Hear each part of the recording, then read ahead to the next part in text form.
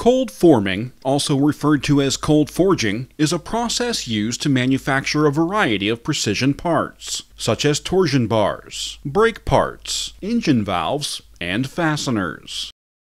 The process utilizes high speed and pressure to permanently reshape and accurately deform metal at room temperature. Cold forming raw material, which is typically stainless or carbon steel, is produced in large coils of metal wire, created by extrusion.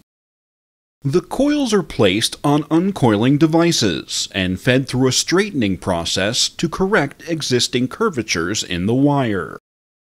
A feeding mechanism, commonly referred to as a feeder, is used to pull the wire into the cold forming machine.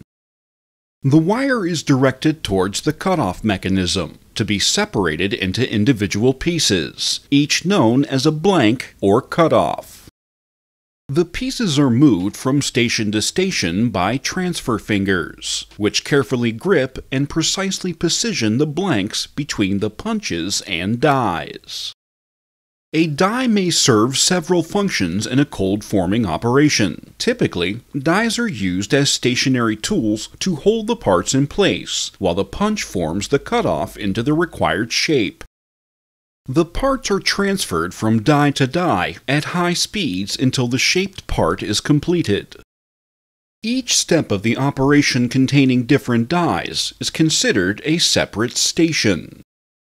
For simple shapes, such as the balls for ball bearings, only one station is necessary. For more complex parts, a 3, 4, or 5-station machine may be required.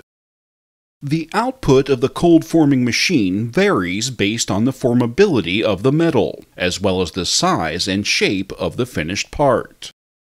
However, it is not uncommon for a machine to output 100 or more parts per minute.